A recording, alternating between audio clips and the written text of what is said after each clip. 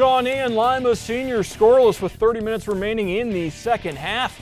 Trenton Ward gets behind the Lima Senior defense with a shot on goal just over the crossbar to set up a Spartan goal kick.